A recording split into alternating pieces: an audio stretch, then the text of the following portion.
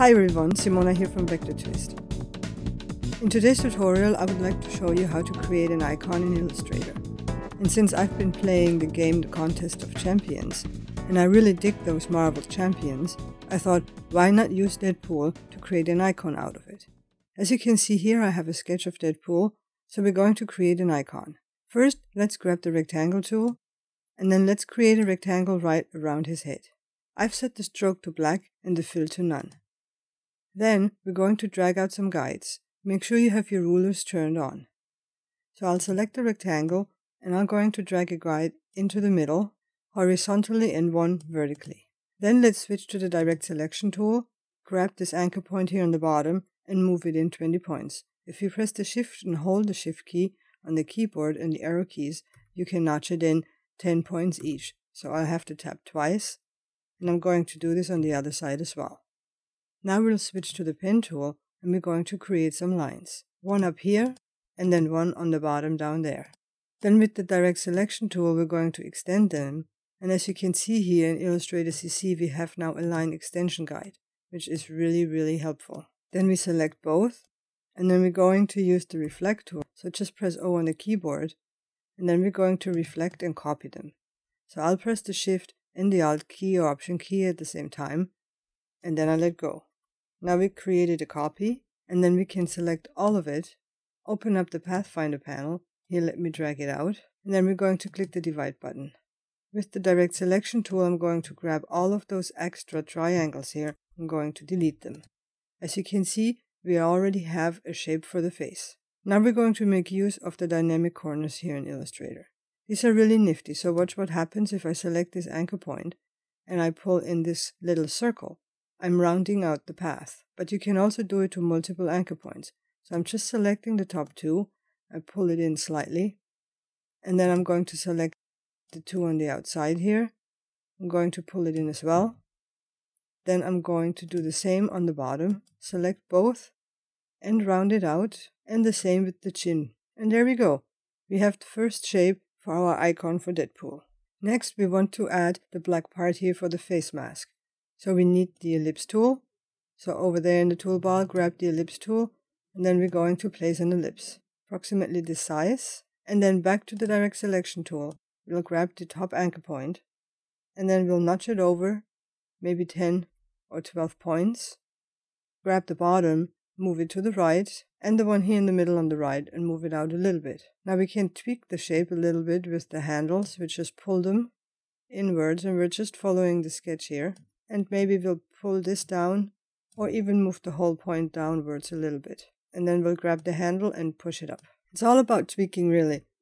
If you have a sketch, it's very easy to grab the direct selection tool and then alter anchor points via either the anchor points themselves or the handles. Now back to the pen tool. We want to create this line here. So we'll start first on top of here outside of our face shape and then down to the bottom, and then we're curving it out. Of course, again, we can use the direct selection tool to tweak things. After that, we're going to select our line and the ellipse, and of course, make a copy again to the other side. So let's reflect it again, and maybe move it out a little bit. And then we need to create more ellipses. We need to create a shape up here, so we can actually give the top part a darker red, while the face will be bright red.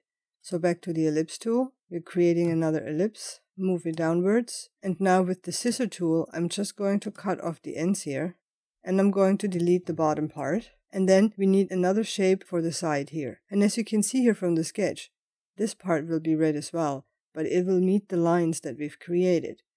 So let's simply select both of the lines and make a copy in the front. So I'm just going to show you copy, edit, paste in front, and then we're going to cut it as well. So back with the scissor tool, make sure you're on the line, just a little bit above, same on the other side, and then we'll delete the top part. Of course it will not totally disappear because we have the other line right beneath. Then we'll select it, use the pen tool and extend it. Same with the other side, pen tool and extend it.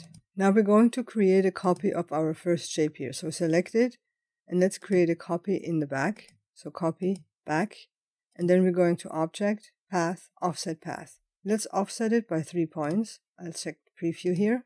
And then we're going to select the first shape again.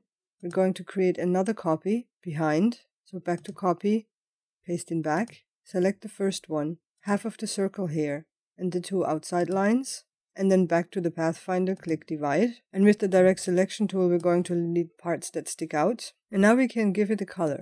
So if I select the middle part here, I'm going to give it a bright red, the top part a darker red, same here with the outside parts, we'll fill it with a darker red. Of course we select everything and we'll turn off the stroke, and of course we'll select first big shape that we've created offset here, and we turn that into black, and then we want to select the cut up parts and send it to the back on top of the black shape. Then we select both lines and let's put the stroke to 3 points, then go to Object, Path, and let's outline the stroke, and then we select our shapes here for the eyes, for the mask, and let's switch it to the fill, but let's give it a charcoal color, not a black color. Then let's select the black shape, the lines, and our ellipsis, back to Pathfinder, and let's click divide. Of course everything is brought back to front, so let's just select those black parts and let's delete them, and then we can also delete the lines that are sticking out, same here on the bottom, and let's zoom in. There are some extras.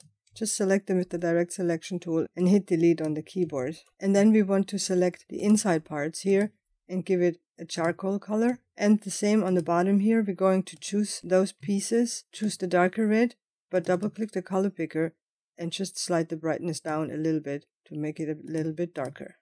Now let's select everything and let's move it away so we can see our sketch again. We need to create the eyes now. So let's zoom in and let's set the stroke to black, turn off the fill, and then let's grab the brush tool. So what we want to do here is simply create the outlines of the eyes. So I follow my sketch and one underneath. Of course you can tweak it with the direct selection tool if you wanted to. Select the top part and increase the stroke, maybe into 3 points. Then underneath the paintbrush tool we have the blob tool. So let's choose that one, switch it to white, and then let's fill the inside with white. So let's zoom in again so we can see it better. So with the blob tool here, I'm just going to fill in the white part of the eyes, and then I'm going to send it back. Then back to the paintbrush tool, we'll choose black again, and then we create a line just underneath, just like that. And then we're going to choose maybe a lighter gray, and then we'll put one brush stroke on top, and then maybe one in between here. Back to black, let's zoom in a little bit more, and let's just close this off here to make it a little bit thicker. And then we zoom out. While we have the paintbrush tool here, let's also create one in the middle here for the top part of the nose, and one for the bottom of the nose. Then let's select the eye and group it, back to the reflect tool, and let's make a copy onto the other side. And there we go, we're almost finished. We just need to zoom out and move the eyes and parts of the nose over onto our icon. So let me hide the guides. Here we have it. We've created a Deadpool icon from a sketch here in Illustrator. We might want to add a few more definitions to the nose, so let's zoom in, grab the rectangle tool, create a rectangle on top here, fill it with the darker red, then with the pen tool add an extra point on the top and an extra point on the bottom, nudge it down on both sides, and then of course we're going to make use of the dynamic corners and round it out a little bit. And then we want to make sure we'll send it to the back behind the eyes. And then maybe one small triangle underneath here, just to create an illusion of a shadow. Round it out and send it behind. And that's it. We've created a Deadpool icon here in Illustrator. So just let me hide the sketch and let's move this into the middle. Zoom in. There we go. Now if you like this tutorial, please leave a comment below.